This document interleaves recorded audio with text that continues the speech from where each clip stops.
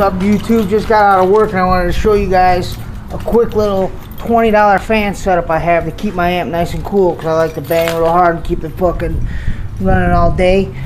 So I whipped this bad boy together real quick up at Walmart. They got these laptop fans and they're USB.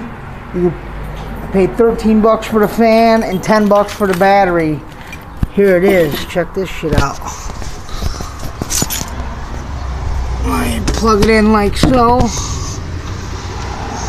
Now you gotta turn it on the battery part. The battery I don't even turn on, and the fan works automatically. And it blows out a decent amount of air. It keeps the air circulating back here. And I'll tuck this in right back here like so. And we'll see how she works out by the time I get home.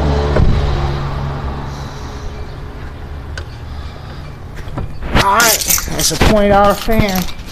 Peace out, YouTube.